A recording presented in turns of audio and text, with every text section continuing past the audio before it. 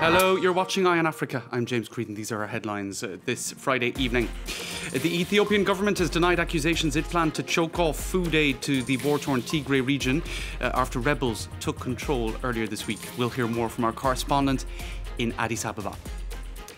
Zambia holds a state memorial service for its first president, Kenneth Kaunda. He passed away at 97 years old last month. More on how he was remembered today, coming up. And the international network Cartooning for Peace is organising a series of exhibitions and workshops here in Paris to celebrate cartoonists and artists from Africa. We'll have more details on that a little later on in the show. Thank you for watching. Now we start in the Tigray region of Ethiopia, where the rebel Tigray Defence Forces took control of the regional capital, Mekele, earlier this week. A major blow to Prime Minister Abiy Ahmed's attempts to snuff out that rebellion since he sent troops into Tigray last November. Now, humanitarian groups are concerned for civilians caught up in the unrest. Over 90% of the population is in need of food aid due to the conflict, according to the World Food Programme.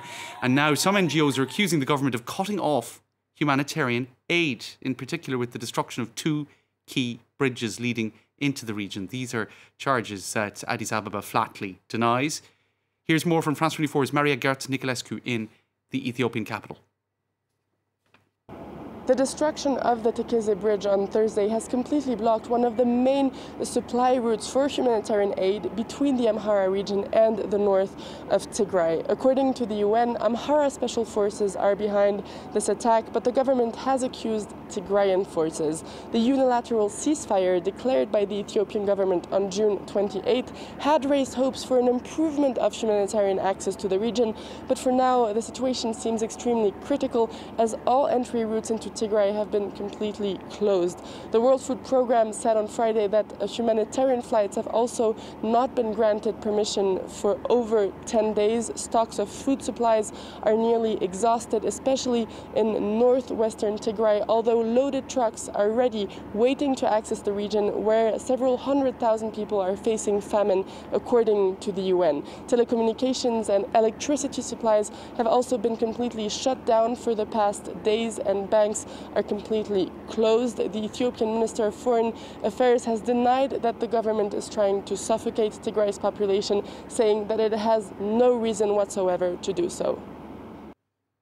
Kenneth Kaunda, known as KK to his admirers, was one of the last founding fathers of African independence movements dating from the 1960s. He fought for Zambia's liberation from British colonialism, and he also hosted freedom fighters from across the continent. Now, the Zambian nation and African leaders are paying tribute to the late hero. He passed away last month at the age of 97. After days of national mourning, a special memorial was held in the capital, Lusaka. Shirley Sitbon has more on the man some called Africa's Gandhi. Air Force jets, 21 gun salutes. Late President Kenneth Kaunda, widely considered as Zambia's national liberation hero, received all the military honors and more. People in the crowd, whose number was limited due to COVID, showed their personal attachment to the nation's first president by waving white handkerchiefs. That was Kenneth Kaunda's trademark symbol. To the man who fought colonialism in a non-violent way, this represented peace and love. The presidents of South Africa, Malawi, Namibia, Mozambique, Ghana, Zimbabwe, and Botswana came to pay their respects. Because Kenneth Kaunda was also an African hero. Decades ago, he rose up and helped their countries beat oppression. We will never be able to pay the debt that we owe you. And all we can say is thank you, thank you, thank you for all you have done for us to be a free people today. With President Kaunda's many battles in mind, criticism regarding autocratic actions carried out towards the end of his 27 years in power seems to have faded away. Zambia mourns its hero, due to be buried on Wednesday.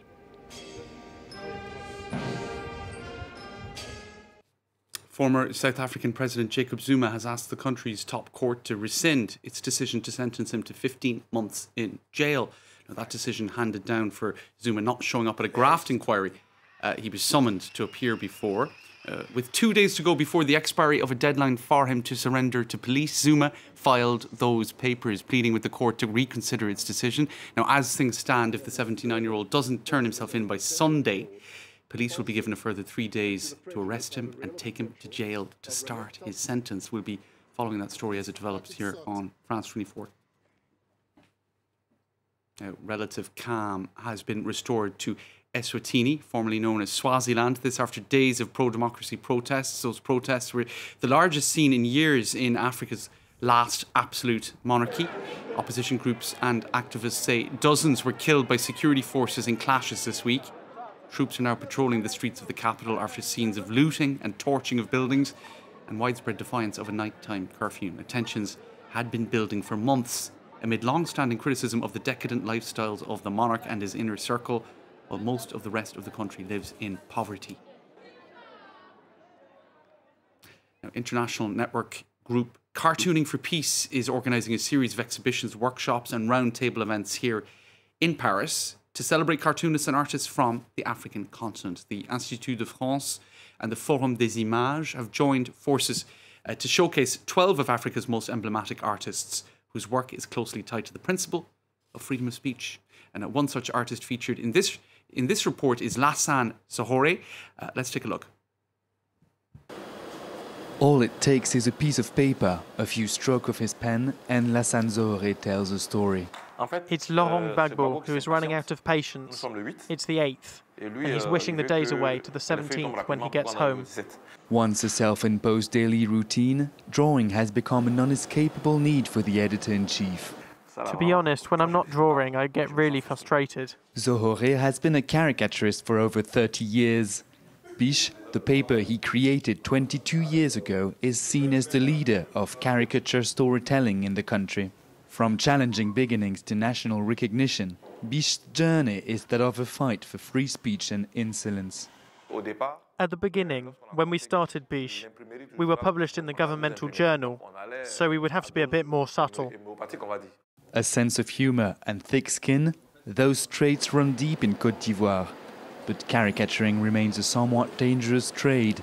During the 2000s military coup, Zohore barely escaped being taken into custody by the army. That day, I had to go to the newsroom. People living there told me, "Don't go, the army is doing rounds in the neighbourhood." 22 years, Biche bore witness to multiple murderous crises that have left Ivory Coast scarred. For Zohore, a caricaturist's mission is to raise awareness, but not to add insult to injury. When the country is divided, when we feel a certain tension in the population, we try to be peacemakers. But when we feel that the mood is good, we just enjoy ourselves. We hit the left, the right, we hit whoever we want.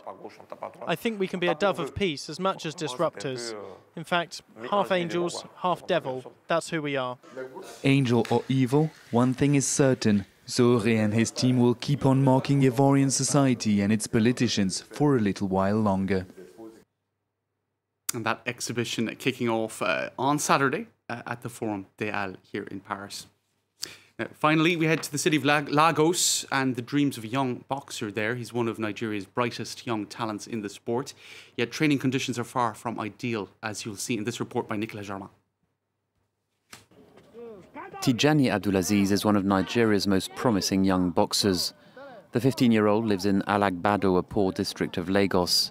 He started the sport at a very young age. I started boxing at the age of 2 years. My dad introduced me to boxing, and I love the way he introduced me to that. The first technique he taught me was that he taught me how to block, how to guide, and how to stand on my boxing position. That's how I started boxing.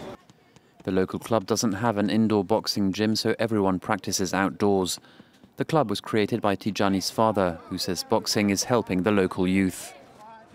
some children, they used to play with something, or they used to play with dangerous something. They will just look at this dangerous something that they are doing, what is going to comply with the dangerous something, and they will introduce sport together with it so that they will be maintaining it and to not be using it as a risk. In another district of Lagos, a tournament has been organised, and once again, Tijani wins the trophy. My dream for this boxing is that I want to become a professional fighter. I'm an international fighter like Anthony Joshua, Mike Tyson, Fury, and I want to represent Nigeria. In his sitting room, many trophies are already on display. His photo book recounts his past accomplishments. Tijani now hopes to be spotted by a scout and says he's ready to live abroad if that's what he has to do to become a great boxing champion. All right, that's all for this edition of Eye on Africa. Thank you for watching. Do stay tuned, more news coming up.